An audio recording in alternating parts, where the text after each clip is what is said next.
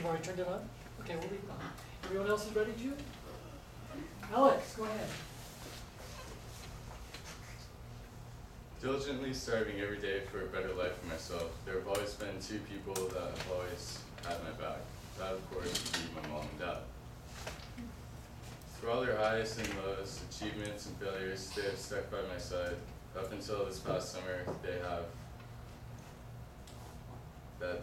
done so with the usual parental concerns and criticism. But now the tables have turned. My mom now has Alzheimer's, and my father's in a wheelchair for the rest of his life.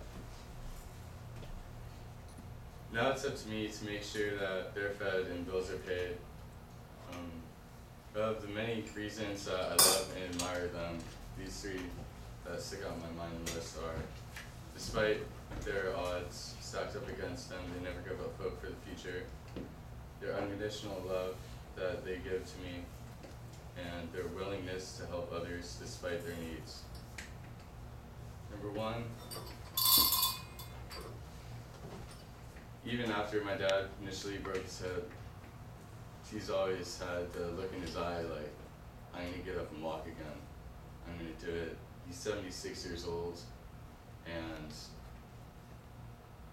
I know it's really hard to see him when I go and visit them and see them in a wheelchair and realize that this could be it. But he always has hope, which gives me a lot more strength in dealing with everything. And with my mom, I don't know, sometimes it's like she's there, but she isn't. She tells the same story 5 or 6 times in a row, and she does the same actions, and living and just visiting with her is kind of hazardous, I guess you would say. Just making sure that she doesn't fall or anything. Number 2, their unconditional love that they give to me with all their support. With all my goals that I want that may or may not be unattainable, they've always had a smile on their face and a nod, and always agreeing with me and never giving up that I will achieve my goal someday and becoming a parent and hopefully owning my own construction company. Number 3, their willingness to help others despite their own needs.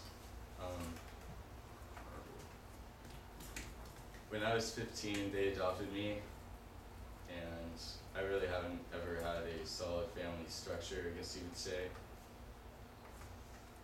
And I got a call from DSHS and my social worker, and they told me that they had a family that would be willing to help me out and give me a home.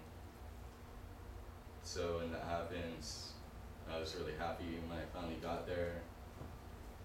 You know, they were there with open arms despite all my problems or what happened to me in the past. It's really led me to try to live that way in my own life and to just apply it in every way possible.